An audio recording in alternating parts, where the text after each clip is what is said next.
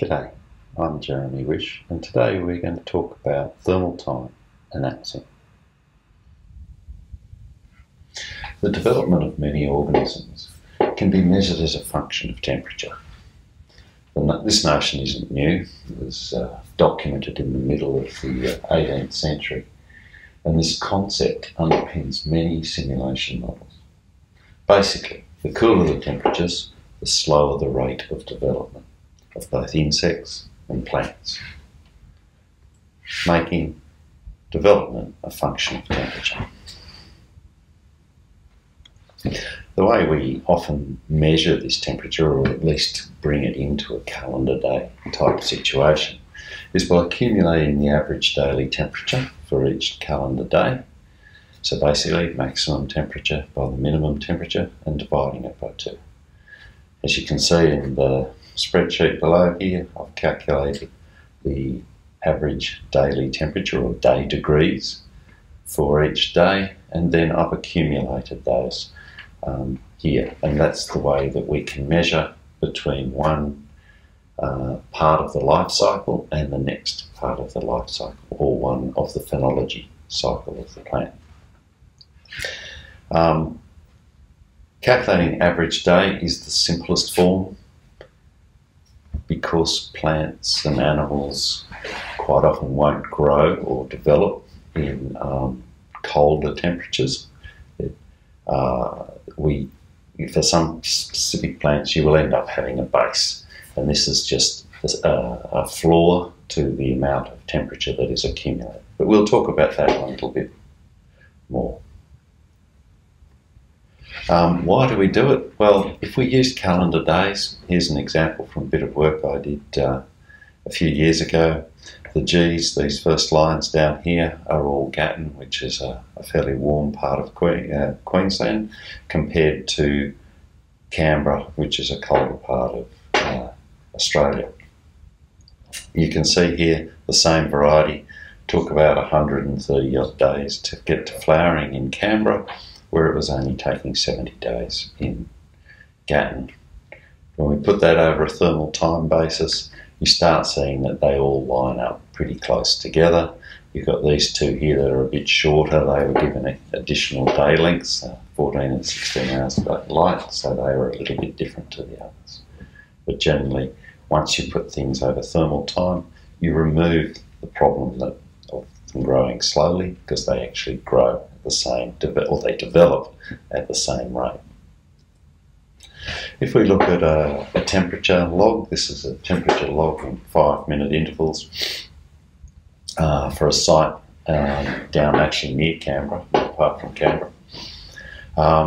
This is a September 5-minute catalogue, and you can start to see how we have cool mornings, temperature rises during the day, and then it'll cool down overnight down to the early morning. So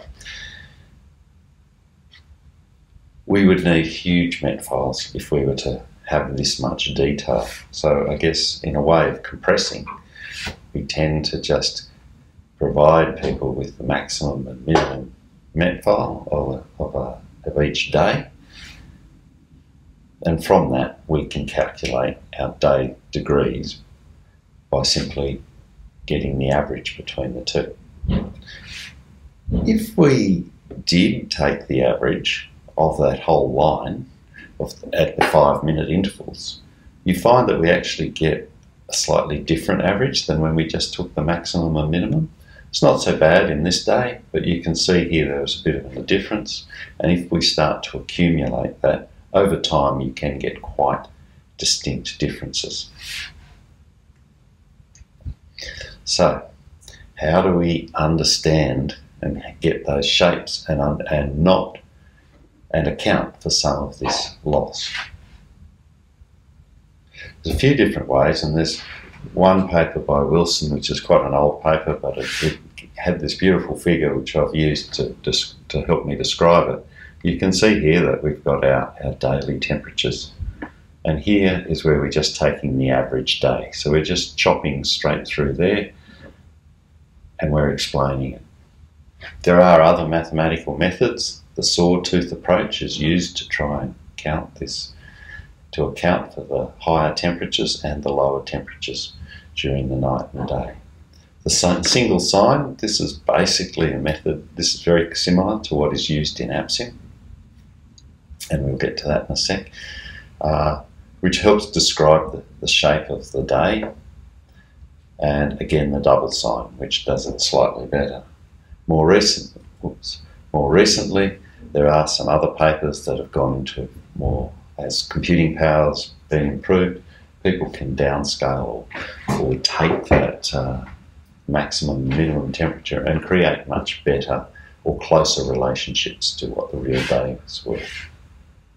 But today we're talking APSIM, and so let's look at this day here, and let's look at what APSIM would do with that maximum of 14 and a minimum of 4. It would create an 8 segments, so we work in 3 hourly jumps. You can see here I've just put these as a linear from 1 to 8. They're not actually trying to reproduce the day, but you can see the temperatures we're getting is our maximum at 0.1, and then we will move down to our minimum at 0.8. We take those and we calculate the average daily temperature from those, and that's how APSIM works. The equations and everything for it are from Jones. That's a pretty old piece of work, and I'm sure there are much better ways to do it, but all of APSIM Classic uses this approach. In APSIM Next Gen, there is the option to use some of the more detailed methods, though. So if you are building a crop in APSIM Next Gen, you can start to explore and use some of these more detailed methods. Certainly some of the disease work that we're doing, we're looking at using better breakdowns of sub-daily time steps.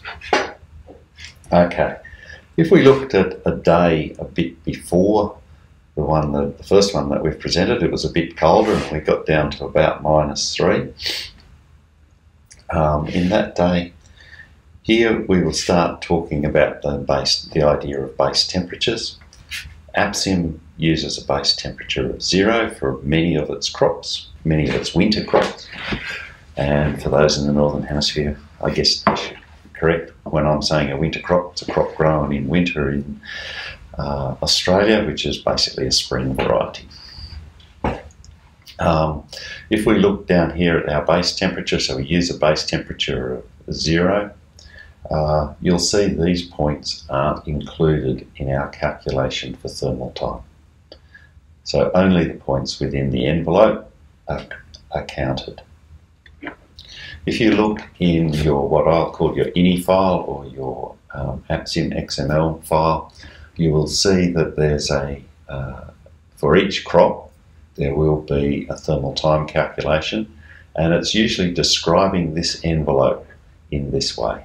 So you will see that in this case, no development, we start at 0, we can develop up to 20 degrees and we will get 20 thermal time units, but when we get to 35 we're back at 0. So we're not accumulating any temperatures above 35.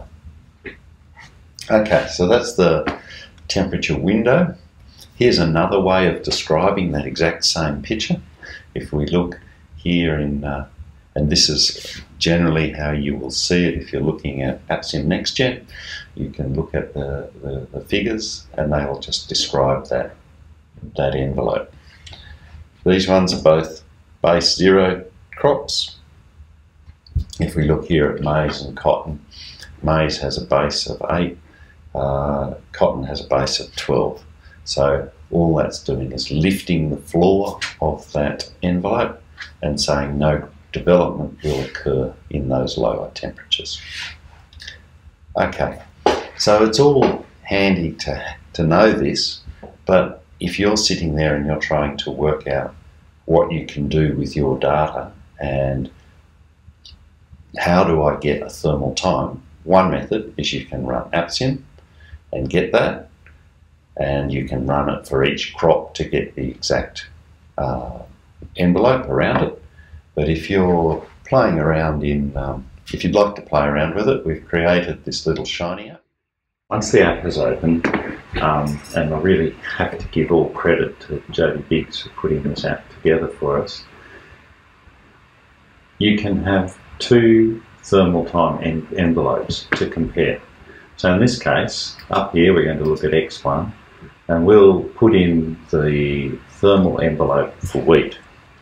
So for spring wheat, 0, 26, 34, and so that's wheat, and we might do canola as well as X2.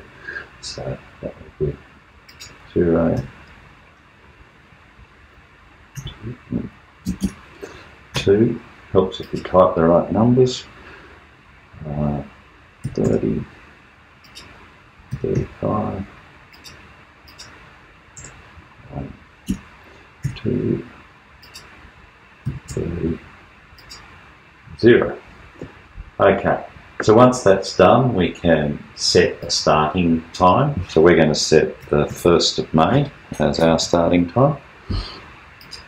And we now need to load a net file.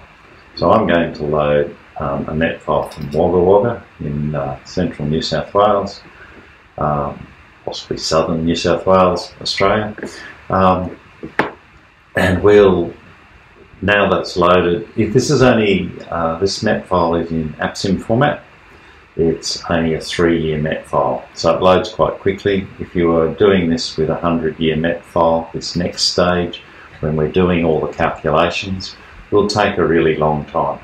As it is, it still takes quite a while, so I'm trying to think of things to say while we load, while it goes through and calculates for every day in this 3-year net file and produces this sort of figure. So basically what we're showing here is the average daily temperature, which is this black or grey line. We have the results from function 1, which is what we set up to be our wheat function, and our orange one, which is our canola function. You can see that there's not a lot of difference early on, and that's particularly because this is an Australian winter, and so the temperatures are consistent between both, pretty well between all of them. It's only when we start to warm up that the caps, the temperature cap on the envelope, starts to cause them to separate. Now, some of the work we've done on canola has suggested that it really should have a base. So if we experiment, and we'll throw in a base here, so that will become 28, because we've taken 2 off there. So now if we run this one, and again we have to wait while it calculates over those 3 years, so you can see if you have a 100-year net file, it's going to take a long time. So the purpose of this is more just looking at single seasons. Once we get that result, you start seeing here how our canola, or our second function, is accumulating thermal time at a much slower rate than using the average daily temperature method, or by using or the wheat function that we've left.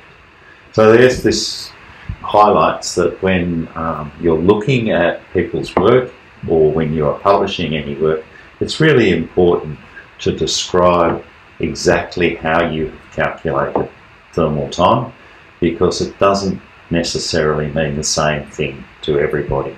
And certainly if you're trying to compare things to APSIM, if you're trying to compare between thermal time between stages, having something, understanding how APSIM is calculating the thermal time, as well as looking at how the paper you're referring to, or the data you're referring to, make a calculator. Once you've got all of that together, you can click on the data file. Here you've got a whole sheet with all of those thermal times added to it, and you can simply download that in Excel format or CSV format, and that will, you can then read into R or Excel or whatever you want to experiment or play around looking at the data in more depth. Thanks for listening. I hope that was useful.